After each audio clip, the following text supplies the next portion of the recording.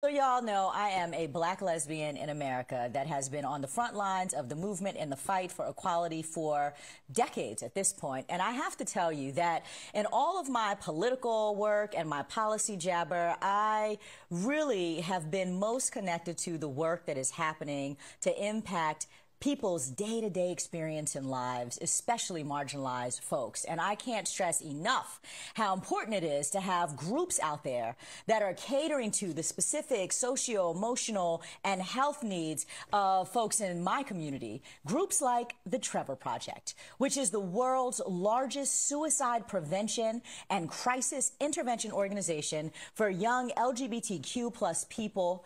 And I am just thrilled to have on tonight my next guest who can speak to why it's especially necessary to have conversations about mental health and well-being for Black LGBTQ youth. Dr. Tia Dole is here with us tonight on the show. She is the Chief Clinical Operations Officer for the Trevor Project. And I didn't even realize that y'all had your position, which is amazing. Welcome, Tia. Please start off by telling us a little bit about your role with Trevor. It's actually when I have a mentee who works at Trevor Project, Preston Mitchum, who I'm so excited is there with you all now. When he was telling me about this position, I was like, wow, I didn't know that there was an in-house clinician. So welcome, and please share about your position. For sure. Also, hey, Bresson, he's amazing. So my role at the Trevor Project is to lead our crisis services. We actually run a 24-hour helpline, essentially. So we can do chat, we can do digital, we can do phone conversations, and young people reach out to us every hour of the day, every minute of the day in crisis. And we essentially give them support so that we can de-escalate them, so they can connect to resources in their community. And one of my primary jobs, from my perspective, is actually to help those in crisis, to help those with an intersectional identity. And I really appreciated the way that you just came out. I am a Black lesbian. As a Black woman working in this field, it's really important for young people to see people like you standing up for them and being strong for them. So just to give you a little bit of a shout out, seeing women like you in this field is the most important thing for our young people. Representation matters for sure. Thank you for that. You know, I want you to just share with folks, because a lot of times I have to say I was working on marriage equality, right? And then we won, and that was a thing. And then for a lot of people, they were like, oh, that's great, you won and it's over. And there's not necessarily a deep understanding of the day-to-day stressors and experiences that LGBTQ young people face, and certainly intersex, gender nonconforming, you know, like the whole gamut of discrimination and othering that happens with young people. So can you speak to us a little bit about like what the experience is like to be queer in America right now? We actually frame so much of our work based on something called the minority stress model.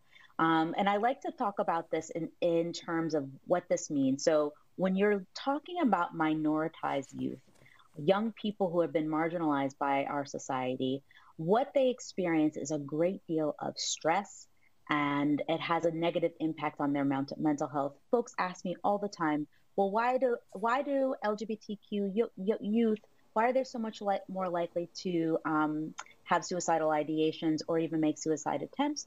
It's not because of who they are. It's not because of their identity. It's because of how essentially adults treat them in our society. And what it does is it just creates constant stress on them, and it has a negative impact on their mental health. So, you know, you're asking the question, what are LGBTQ youth facing? They're facing all the things that other kids are facing, but then on top of that, they're having adults and other children be unkind to them simply because of their identity. And then when you add in another layer of being a person of color, that can actually just kind of push someone over the edge. And so that's why we're here for them. Yeah, you know, I would love for you to explain, because I was actually going to talk about what it means to be intersex, but as the professional in the room, I know that Trevor Project recently did a survey that includes intersex people whose identity isn't male or female, and I would love to have you first talk about definitions and how respectfully we understand gender versus reproductive, language, and how all of that plays out with young people who are trying to understand who they are themselves. And then I would like you to share a little bit about what your survey found. Yeah, for sure. One of the things that we tend to live in the United States, or really across the world, is sort of this binary where that a person fits in one category. They're either male or female, and that's assigned at birth, right? So the baby comes out, and the doctor goes, "Oh, it's a girl. Oh, it's a boy." And then, we then impart societal norms on how this person should dress, how this person should love, how this person should, even thinking about careers, how they should move through the world. From our perspective at the Trevor Project, everything isn't a binary, just like race, right? There are very few things that are clear binary. And we understand that from male to female, there is a full range of expression. And that we feel really strongly that a young person should have a choice about how they want to express themselves, how they want to define themselves. And one of the things that we actually try to always remember is to ask a person how they identify. So we have, you have gender identity, you have sexual orientation, and how these are expressed may not be the same, right? And the same as the person who has the same gender identity as them or the same sexual orientation, they may express themselves in a different way. And so, to answer your question, the way that we define these terms is how young people define these terms, and that they get to decide for themselves what matters to them, and very rarely is it in one category or another.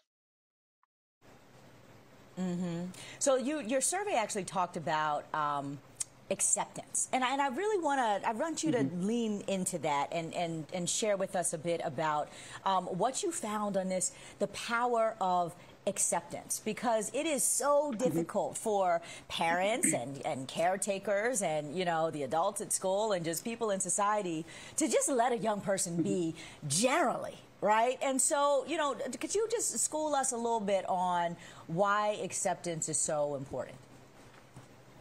So we have actually an amazing statistic that is actually incredibly exciting.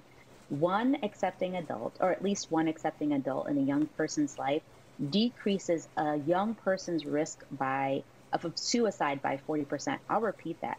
One person in your life saying to you, "Baby, it's okay. I love you. You be who you are." You literally could be saving that young person from making a suicide attempt. And that is the strongest protective factor for saving LGBTQ lives. And so from our perspective, that's why we talk to as many people as we can, because we want to reach adults who are interacting with LGBTQ youth and say to them, if you are kind to this young person, you can save them from death.